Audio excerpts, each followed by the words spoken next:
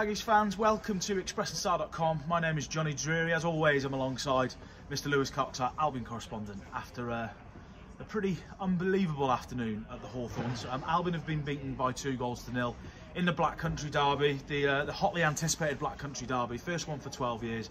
But we're not really going to be talking an awful lot about a really spirited and good performance from Albion. We're going to be talking about the ugly scenes, the disgraceful scenes that we saw in areas of the ground that have completely marred what was a pretty decent game up to that point.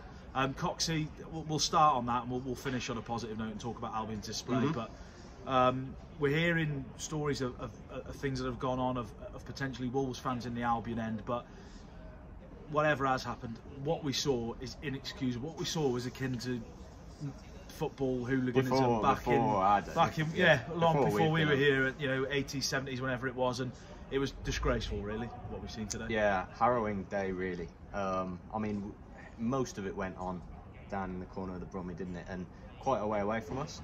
But seeing it even from where we did, obviously having to report on it, it's not nice at all, is it? Let's be honest, it's awful to see. And I mean, that was obviously the main hotspot.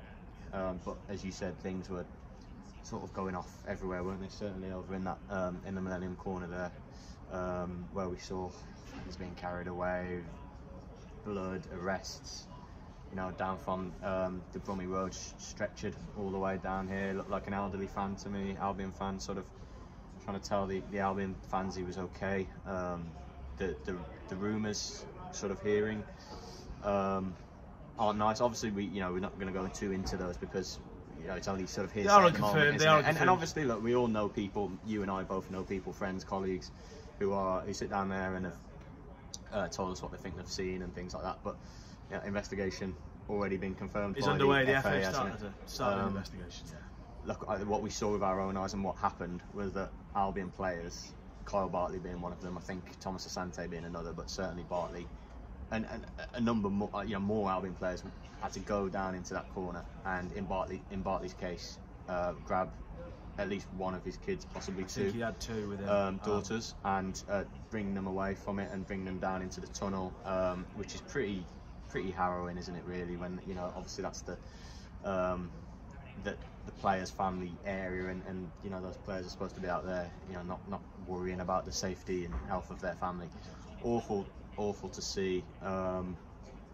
Just a dark day, I would say. Like you said, I agree that the 80 minutes of football, yes, okay, it ended up with Wolves scoring a second goal, and we'll get onto this, but I think it was a good competitive affair with a great atmosphere, wasn't it?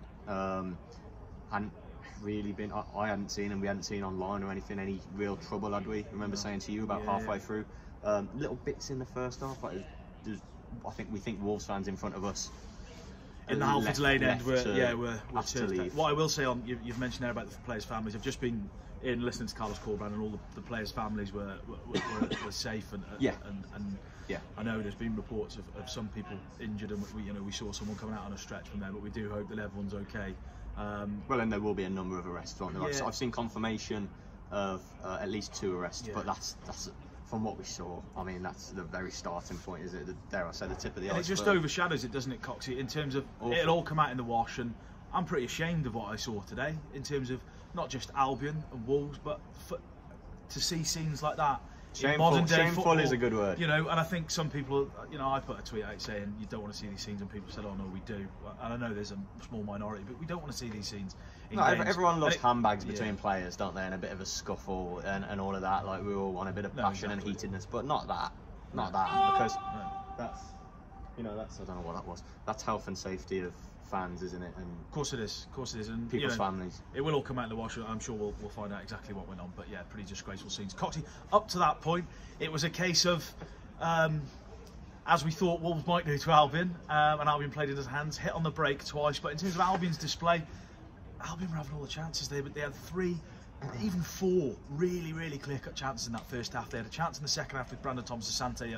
I think that was at 1-0. Was that at 1-0? Yeah, it would have been at 1-0. Yeah. To equalise. Yeah. And it was a case of, what if in the end today? Yeah. But a performance where for a good hour, Albion very much looked like they were the Premier League side at times. Yeah, Albion started much the better side, didn't they? First 15 or 20, I think, before it settled down, it was all Albion. exactly what we spoke about in videos, podcasts.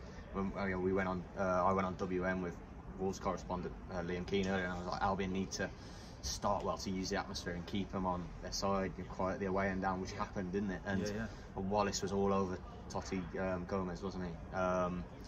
All over him, couldn't deal with him, and balls into the box. And we've had the one Tom Sante header, the Wallace header. They were the two sort of moments. And you were saying to me, weren't you, that these are pretty decent openings. I thought, especially the Wallace header. Both three headers. Both Jose Sarr, weren't they? And then I don't want to dwell on this particularly, and we've got our podcast tomorrow. But the first goal, I mean, the first goal, infuriating. Wasn't it? It's funny because at half time and shortly after the first goal, I was, what an awful way to concede in any game. And let's be honest, I spoke to Jed Wallace down there in the mix zone, and he actually referenced how, Huddersfield it's happened, Leicester it's happened, and now this. But different points of the game, obviously different contexts. But Albion were on top, were forcing set pieces like the Moet corner that obviously 10 seconds later when Wolves score. I mean, that just shouldn't happen. I'm all they're the fine margins, aren't they, between the Championship and the Premier League? They're the little moments, You saw how well, Neto took his goal at the Brom. We saw how well Cunha took the goal down here.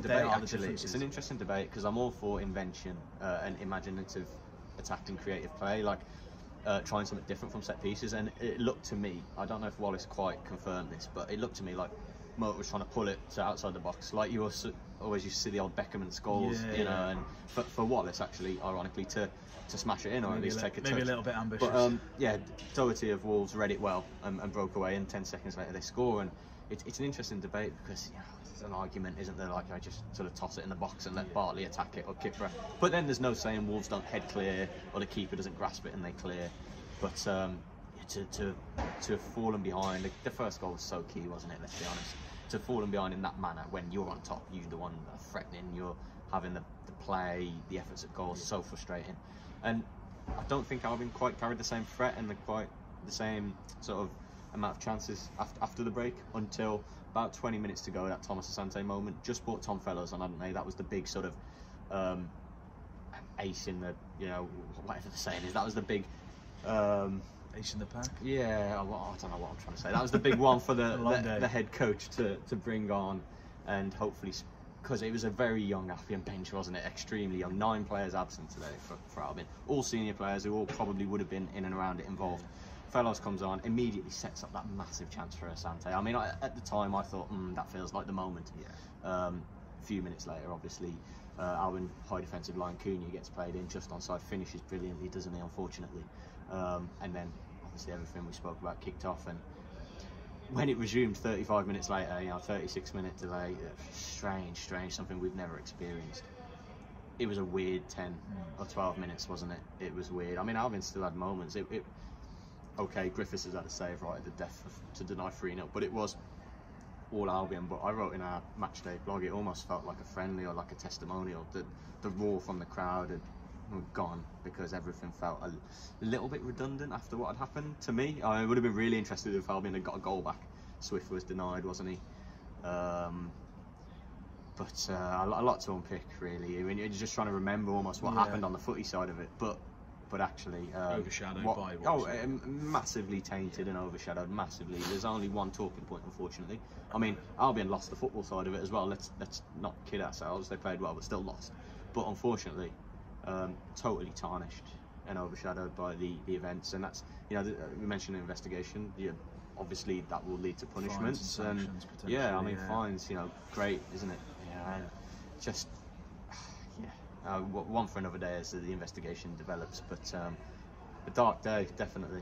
Dark day, definitely. Positive signs, but ugly scenes on the day that Wolves break their 27-year-long hoodoo at the Hawthorns. What's that now? 1 win in 27 years instead of no wins. Still a bad record, isn't it?